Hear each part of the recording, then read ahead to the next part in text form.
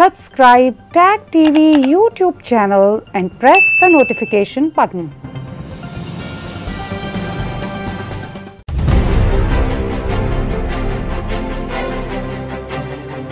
People have to live in unity. We are still in transition. Civil society has been decimated. Of course, we rely on media. And I think the government has not done enough. The international community has failed to respond. No place in the world is perfect. Yoga event is held here. Severe injustice and they should be stopped. We should raise our voices, condemn this brutal act.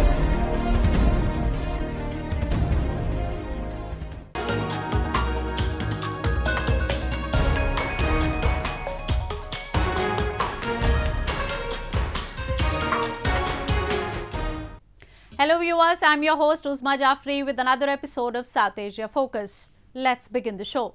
As COVID-19 pandemic has crossed the 15 million mark across the globe, countries around the world have upped their efforts considerably to contain the spread of the virus. India has been consistently working on developing a robust infrastructure that could help it in present and in future. The World Health Organization feels that India can deal with the situation despite registering rapid rises every day.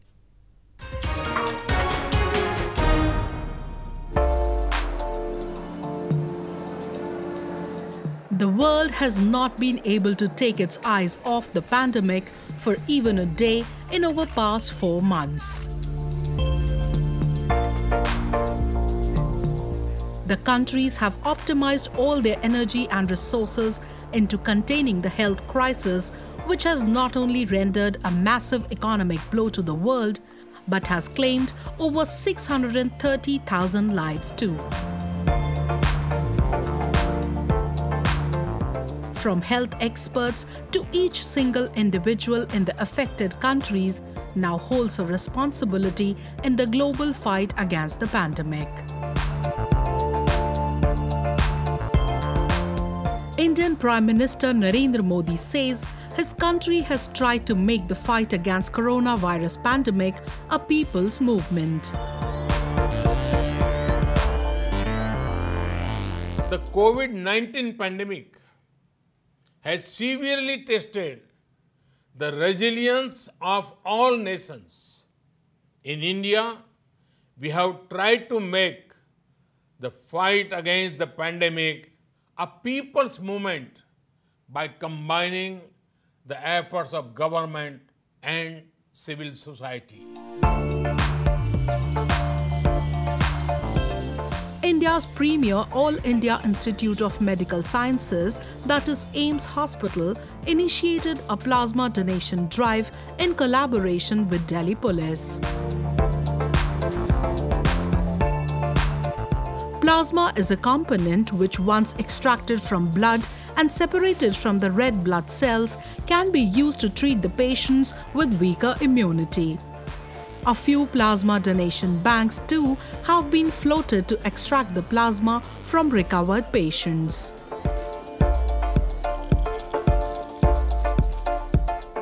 जो हम treatment अभी दे रहे हैं Covid का, ज़्यादातर supportive treatment है. उसमें जो कन्वलेसेंट प्लाज्मा है, जो लोग ठीक हो गए उनका जो प्लाज्मा है, उसकी हम जांच करते हैं और अगर उसमें एंटीबॉडीज़ हैं जो वायरस को मार सकती हैं, तो वो प्लाज्मा जब हम किसी व्यक्ति जो कोविड से सफ़र कर रहा है उसको दें, तो ये एक माध्यम है जिससे हम कुछ हद तक और दवाइयों के साथ कोविड की लड़ाई में पेशेंट की जान बचा सकते हैं. While a simple look at the Indian graph of COVID-19 might induce panic, the critical analysis suggests breakthroughs and a positive deviation. Doctors at India's largest hospital treating coronavirus patients said they were largely successful at handling the crisis and were prepared for a second wave of the virus. We have prepared, we have the enough number of ICU beds, we have enough number of semi-ICUs and HDU beds, we have enough number of oxygen beds. So we can manage even if we have the larger number and secondary waves comes, then we have very excellent facility, very good facility, and we are prepared for that.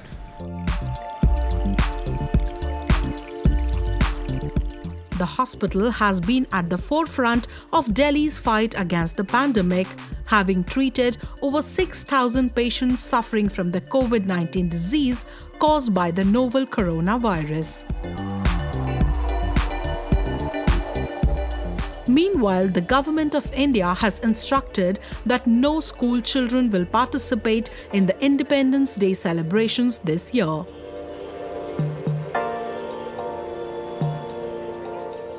At the Red Fort, instead of the 900 to 1,000 invitees every year, around 250 people will be present as the Prime Minister addresses the nation.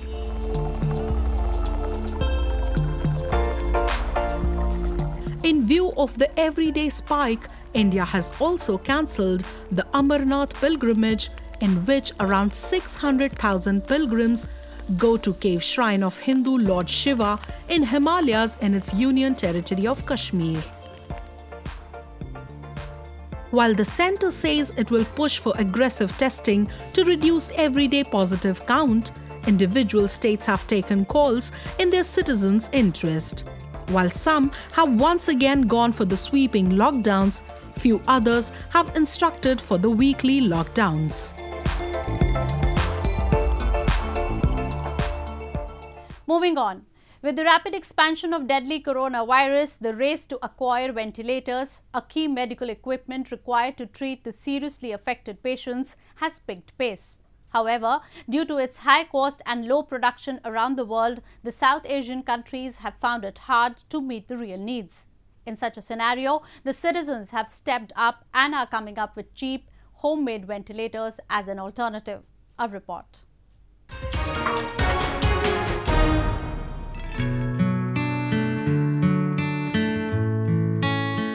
A team of high school girls in Afghanistan's western city of Herat have built a prototype ventilator that they believe will ramp up their country's fight against deadly pandemic, which has already claimed over 1,200 lives. Mostly based on a design from portable ventilator developed by Massachusetts Institute of Technology, the ventilator will cost as low as $700 against $20,000 for a traditional ventilator.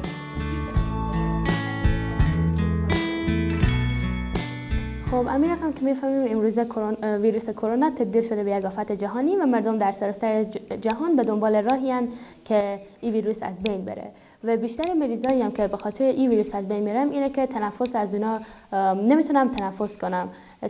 به خاطر همین ما تصمیم گرفتیم این دستگاه به افغانستان هم ما بسازیم، چون این دستگاه نه تنها در افغانستان بلکه در تمام جهان کم بوده و ما امیدواریم با ساخت این دستگاه و چند بار تست کردن از این دستگاه وقتی که به درستی کار داد بتونیم در شفاخانه ها استفاده کنیم و یک خدمتی هم در عرصه طب و طبابت به کشور خود بکنیم.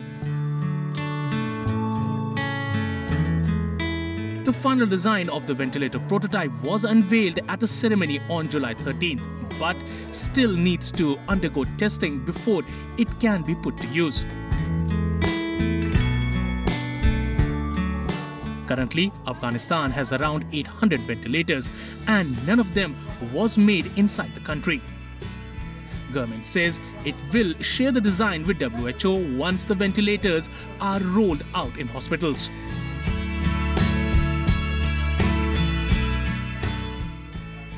Earlier, an Indian startup too had come up with the cheap ventilators for the exclusive treatment of COVID patients. The Indian company claims of delivering a ventilator in a cost nearly 7 times cheaper, with its cost a little over $2,000 against the traditional cost ranging between $13,000 to $20,000. ये full fledged ICU ventilator है, पूरी तरीके से ICU में इस्तेमाल किए जाने वाला वेंटिलेटर बना रही है। इसके अंदर अलग अलग मॉडल्स भी है। अभी जो हम वेंटिलेटर बना रहे हैं वो कोविड स्पेसिफिक है, यानी कोविड के पेशेंट के लिए स्पेशली डिज़ाइन किया गया है। Currently, India has around 30,000 to 50,000 ventilators. The country has escalated imports since the outbreak, but its affordability has become a challenge for a commoner. In such a scenario, the cheap ventilators can boost the morale of a patient. India's neighbor Pakistan, where the number of ventilators is 3,800, has also claimed of indigenously producing ventilators. Its Prime Minister had recently inaugurated 12 ventilators in a facility which promise to produce hundreds of more in coming times. A World Health Organization report had recently said that Pakistan has the swiftest rate of infections in the world.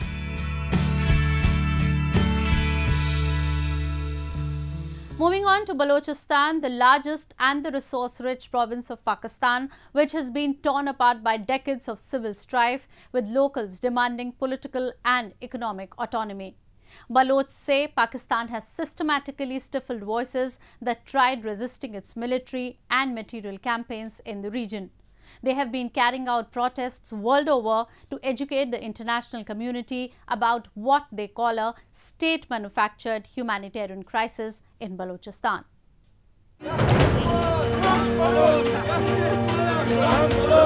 These men and women demonstrating outside 10 Downing Street in London and shouting slogans against Pakistan and China are the Baloch, an ethnic community in Pakistan.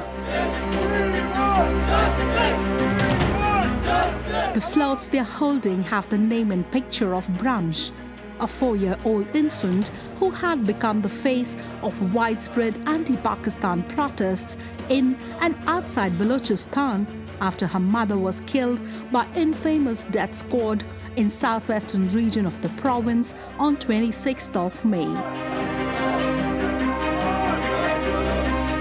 They have gathered here seeking support of the international community in their campaign against what they call Pakistan's recalibrated campaigns against Baloch, under which they do not spare even women and children.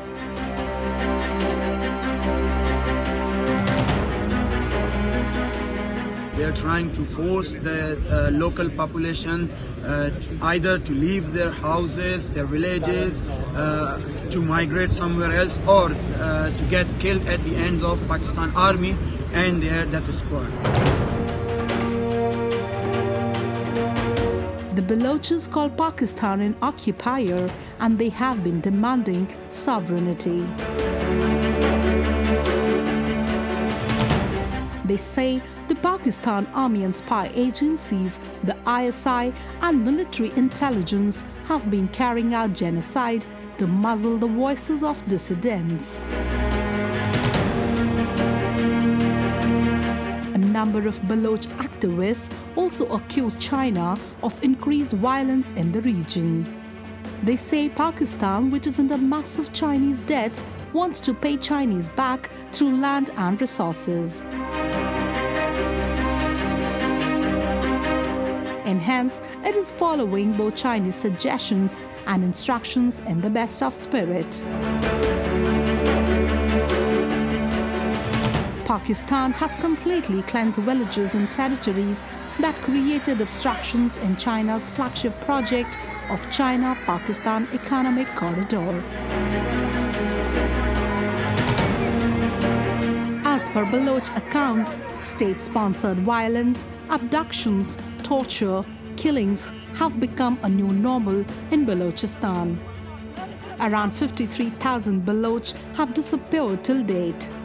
Some under suspicious conditions, some in broad daylight. The state hasn't spared women and children. Discovery of mass graves speak volumes about the treatment they are given after being picked. They want to frighten the whole Baloch community by killing innocent Baloch women, attacking houses, so that people feel insecure. Once people feel insecure, they think the people will ask Pakistani army to come and establish the security of the region, but they are wrong. Baloch people know all these death squad people are supported, backed exactly from ISI centers. They are Pakistani goons. Baloch say they have resorted to a multi-pronged strategy to reclaim their rights and honor. However, with little political support and limited resources at hand, they say only international intervention can help their movement gain strength.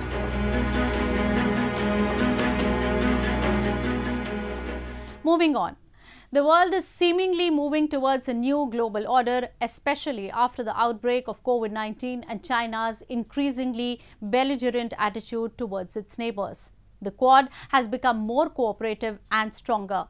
Recently, two of its members, India and the United States, committed to further enhance their ties on the sidelines of the India Ideas Summit.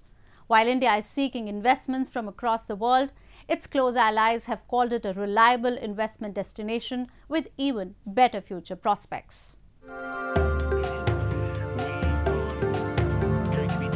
Indian Prime Minister Narendra Modi appealed the countries across the world to invest in India as he promised that New Delhi will provide them one of the most conducive business atmospheres across the world. In a virtual summit that principally focused at the bilateral ties of India and the United States, PM Modi said that India is the destination which the entire world is looking for. India is contributing towards a prosperous and resilient world through the clarion call of an Atmanirbhar Bharat. And for that, we await your partnership. Friends, today there is global optimism towards India. This is because India offers a perfect combination of openness, opportunities, and options. Taking an indirect jibe at neighbor China, whose reputation has taken a beating across the world for its anti-people policies and several attempts to secure all-round gains, including economic and territorial, Modi said that India celebrates both people and governance.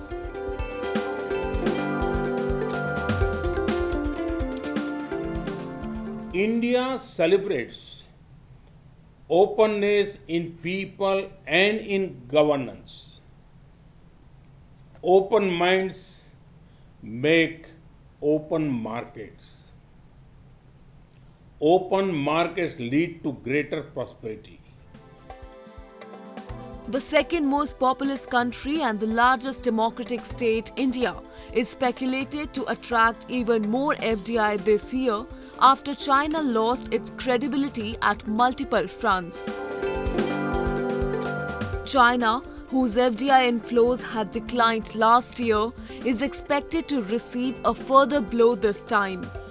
And it is not just about its alleged complicity in the spread of COVID-19 pandemic, but also its immoral objectives of gaining intellectual property rights and technology that have cautioned other countries. And India is said to be the beneficiary, with its allies expected to invest more and a host of new partners likely to join in. The ties between the United States and India have grown deeper, with India becoming the key US defense market consumer and a trustworthy ally in the Indo-Pacific, where China has been wielding strength against many smaller nations. A major and comprehensive trade deal between the two countries is also in the pipeline, and as per the Government of India, it can become a reality at any time in coming times. The relationship now covers the entire spectrum of issues: defense, counterterrorism, nuclear non-proliferation, trade, investment, energy, the environment, health, education, agriculture, science and technology, space, the oceans, and so much more. And inevitably, it's a matured and maturing relationship. India has been looking for some major economic investments after its economy, just like other countries in the world, took a hit due to pandemic. Tech giants Google and Apple have already announced major investments in India in recent times. Facebook too has made major investment in Indian companies. And now with global orders set to come up with new arrangements and combinations, New Delhi is being dubbed as the prospective center of investment in coming times. Moving on. While Pakistani laws of governance are known to all, its ways of engagement with the people in illegally occupied regions of POK and Gilgit-Baltistan are intimidating and marginalizing. While it didn't care to enforce the WHO guidelines on influential people of Punjab, the same authorities have denied locals of Gilgit-Baltistan their right to employment. The hoteliers, who have been out of business for nearly 8 months, protested against both Islamabad and its stooges in the local administration. Have a look. A large number of people associated with the hotel industry in Gilgit-Baltistan held a demonstration against the government and demanded reopening of industry. They carried banners with text highlighting their plights. Protesters said they were already surviving on bare minimum and poverty was looming large over them as the authorities had not paid enough attention to their problems. It is not just the lockdown imposed in wake of COVID-19 outbreak that has affected the hoteliers and a large dependent staff in Gilgit-Baltistan. They have been out of business since October, the month which heralds the beginning of the chilly winters in the region and affects the footfall significantly in this tourist hotspot. अक्टूबर से hotel बंद है, winter की वजह से 3-4 महीना बंद होते हैं, उसके बाद ये फिर कोरोना वायरस की वजह से अभी 4 महीना हो गया बंद, 8 महीना हमारा होटल्स बंद है। जबकि ये टूरिज़्म जो है, होटल इंडस्ट्री एक रीढ़ की हड्डी की हैसियत रखती है इस इलाके में। बहुत सारा लोगों के लिए इसने जो है रोज़ी का ज़रिया किया है पैदा, और होटल वालों ने इतना करोड़ों रुपया रिस्क लेके हमने जो है होटल्स बनाया और बहुत सारा लोगों को रोज़गार दिया। अगर ये वबा है तो फिर तो पूरा मुल्क के अंदर कर्फ्यू लगना चाहिए। सिर्फ एक होटल इंडस्ट्री को, टूरिज्म इंडस्ट्री को बंद करके ये वबा को रोकता है गवर्नमेंट। पूरे शहरों के अंदर इतना मतलब एक मास्क भी जो है वो नहीं लगाते हैं। Hoteliers are concerned as to what if it is a systematic design to further marginalize the people of the region. Prime Minister of Pakistan Imran Khan, who is currently at the helm of affairs related to this illegally occupied region, had announced the resumption of the hotel business, but the local authorities have not given the nod. This, however, has been an old trick where the leaders make populist announcements in Islamabad but themselves barricade the action on ground. जब से वज़ीर आज़म साहब ने ऐलान किया tourism खोलने के लिए, उस पर अमल क्यों नहीं हो रहा, हम हैरान हैं। यहाँ 70% लोग टूरिज़्म से बिला वास्ता या डायरेक्टली इन्वॉल्व है। एक अंडा भी बिकता है तो वो भी टूरिज़्म है, एक गेस्ट हाउस है, ट्रांसपोर्ट है, गाइड्स है, कुक्स है, वर्कर्स है, स्टाफ है, ये सारी टूरिज़्म से तो बाकी खोलना चाहिए। गवर्नमेंट के ट्रांसपोर्ट चलते, प्राइवेट ट्रांसपोर्ट चलते, होटल इंडस्ट्रीज क्यों इसको बंद किया गया है SOPs के through? The owners say that they have been following the instructions in the interest of common citizens, but that has resulted in accumulation of massive debts. They haven't paid monthly installments to banks. Now, these people don't have a clue as to where they should go and who should they appeal before. But there is nothing new in this situation. People of Gilgit-Baltistan have suffered for more than 7 decades and little or no heed has been paid by any authority.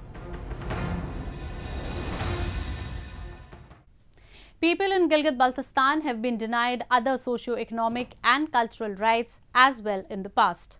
With that, we come to the end of this week's episode. See you next week. Goodbye and take care.